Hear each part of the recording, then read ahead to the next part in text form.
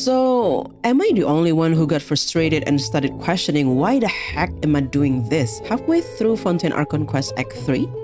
Because oh boy, what a boring sequence of events that particular act was. Which is ironic because in my opinion, the first two acts were so engaging to the point that I even made a breakdown of what I liked from the first act in a previous video. But then we got Act 3, where we basically woke up, worked in the production zone, had lunch, worked some more, and went to sleep repeatedly. Of course, with some variations of slacking off and doing investigations in between, but most of the time, it's the same boring repetitive tasks. And now you might be wondering if you even click on the right video. Why am I even talking about Act 3 when Furina was barely there throughout? What's even the connection? Well, the connection lies in the description of the Hydro Gemstone, which would make a lot of sense once you read it with the prophecy and Furina's job as a celebrity Archon in mind. It is crack theory time!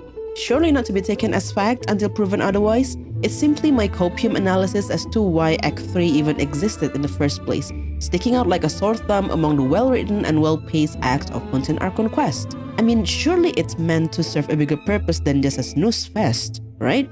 As always, references will be in the description below, and I invite you to share your thoughts on this crack theory in the comment section below. Now, let's get to it. While writing this script, I questioned myself if a recap section of the quest was really necessary. We all knew how it went, right?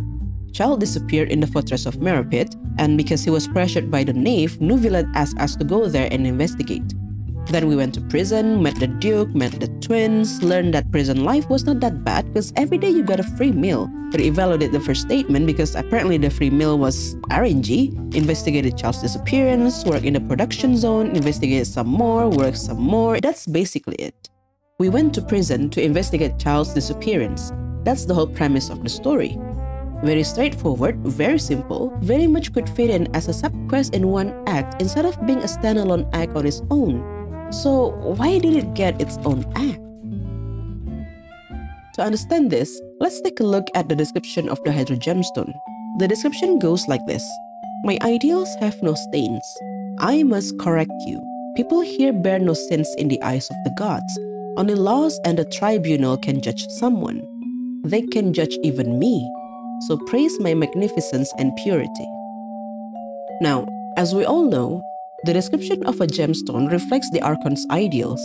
Anemo gemstone is Venti's wish for Mondstadt to live a life free of anyone's dictation, including even the Archon. Geo gemstone is Joely's promise of a prosperous land and how it ties down with contracts. Electro gemstone is about Ace's promise of an unchanging eternity for Inazuman and a reference to the puppet. Dendro gemstone is, well, isn't that basically Nahida's dream as depicted in her character teaser? As for Hydro Gemstone, while I still have some conflicting ideas on the first and last part, the middle part is pretty clear. It explains why Fontaine holds trial after trial. The Hydro Archon wants to prove and show to everyone that Fontaines are innocent. People here bear no sins, she said, because it is only laws and the tribunal that can judge the people, not some prophecy of old, and she must correct everyone who believes otherwise. Which appears to be pointless really because apparently the water level in Fontaine continues to rise as mentioned by the twins, and according to Nuvilet's character details, every last Fontainian is guilty. Given enough time, judgment and doom will one day fall upon them. And yes, as we seen in Act 4, that day was yesterday, and only because Nuvilet overruled that sentence that Fontaine was not already a pool of dissolving Fontainians.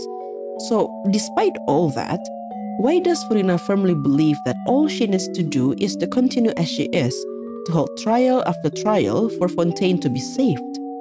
Because that is the thing that she needs to do in order to achieve her objective. Remember when we were in the fortress of Merapit and sometime during the investigation, one of these stage objective windows would pop up? It's basically a to-do list, and it's clearly stated that we must complete these objectives in order to advance the story. See, that's really what happened, right? We got these objectives and we were basically just going through the motions of going to work, having lunch, investigating, going to sleep, and repeat. Sometimes we didn't even have to walk around, we were simply teleported to the next scene. I remember asking myself, is there like a hidden option that I have to choose in order to escape this loop? Because it was so boring. There was even a point where Paimon asked what I would like to do and presented me with 3 options, but then I chose the third one and MC proceeded to decline, almost as if I didn't have a free will, as if everything was already scripted and I just had to choose accordingly to fulfill my role in the story. Of course, eventually the cycle broke, and that was only after I completed all of the objectives, which was after a solid 1 hour of playthrough. Only then the story would move forward, which was us gaining the clues and figuring out where Child disappeared to and how. I think you can already guess where I'm going with this. Act 3 of Fontaine Archon quest serves as an analogy to Furina's life bound to her duty as a celebrity Archon. It was just an analogy. An analogy, okay? While we were stuck in the quest for only 1 hour until we completed the objective, Furina is still stuck in hers. And so, what's the equivalent of the to-do list, you might ask? 1. It is for her to continue being the flamboyant celebrity Archon that she is, and 2. To hold trial after trial. And just like our to-do list in the prison, these tasks given to her do serve a bigger purpose. As we saw in Act 1, when Furina appeared and put up this extravagant welcome for the Traveler and Paimon, everybody cheered on her. They enjoyed the performance she put on, and it showed that she's indeed loved by the people. Or should I say, worshipped? Now, I don't think it's ever confirmed what act of worship counts towards an Archon's power, but assuming it's whatever that is commonly done in the nation and it differs by nations, this could be the form of worship done in Fontaine. With every extravagant public appearance Furina does, the people's cheer fits to her Archon's power. Oh, and on a side note, there was this one part when Furina was welcoming us and she was saying this. My dear people, rich and poor, those with cup in hand and those with nothing at all, raise your glasses in celebration. If you don't have one, then just raise your hand in lieu. And Travel was like, nobody here seems to be holding a glass though? It seems funny at first, this child Archon being a delulu, but hey, what if she was simply reciting her lines, you know? Because she's just an actress and the whole welcoming spectacle was just a performance.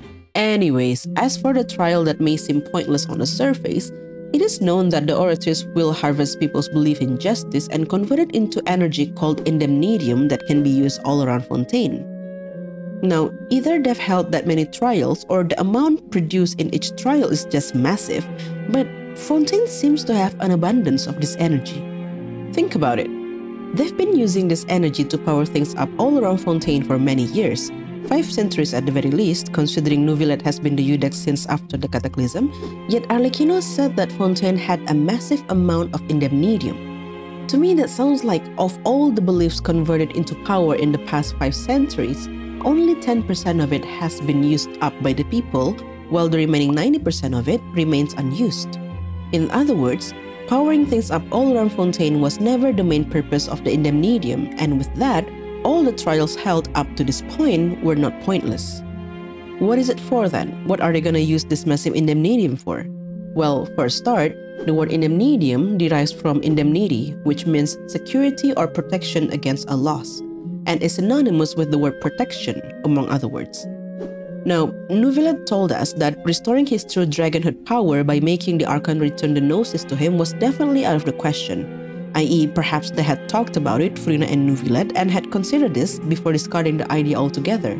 And no, Neuvillette's Final Ascension voice line is not proof that that would happen in 4.2. I mean, they literally locked most of Neuvillette's stories and some voice lines behind a quest, and you're telling me that they somehow did an oopsie and forgot to lock this one voice line? If anything, that's more of a red herring to me, or as Father once said, anything left unguarded is usually just bait. I mean, if that is all it takes to solve the prophecy, Furina handing over her Gnosis to Neuvillette, restoring Neuvillette's dragonhood power, then why haven't they done so long before Traveler arrived in Fontaine? Why now? Because they're waiting for something, for the solution that they are going for, but it's a waiting game, and it's not as simple as just handing over and restoring the dragonhood power. Sorry, I got a bit carried away there. Right, this ties back to what Furina said to Arlecchino in defense of herself, right? Furina may not be able to see the true future right now, but as long as she diligently continues doing her to-do list, holding trial after trial, accumulating more indemnitium in the process, eventually they would have enough to save Fontaine. How could they do that, you may ask? Well, I don't know.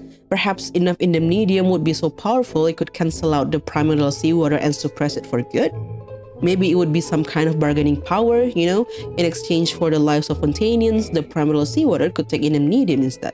Or maybe it would be transferred to Furina to unlock her divine power, and she would finally know what she was supposed to do with the prophecy to save her people. Is this a crack theory? Partly yes. I am coping, refusing to believe that Fontaine Archon quest has a bad act. Act 3 was not bad, it was not boring. It was an analogy to show us just how repetitive and boring Furina's life could be as she's bound to the role that she must play in order to save Fontaine. Just as how we couldn't escape the quest before we completed all the objectives, there is no way for Furina to get out of hers. She's a prisoner in her own identity as the Hydro Archon. Perhaps this imprisonment is the curse that Arlecchino was talking about, and perhaps that's what her cry in the Fontaine of Lucine means. Just how much longer she has to act this part before enough indemnidium is harvested. Well, that's it for me. Let me know what you think in the comment below. Thank you so much for watching, and I will see you in the next one. Bye bye!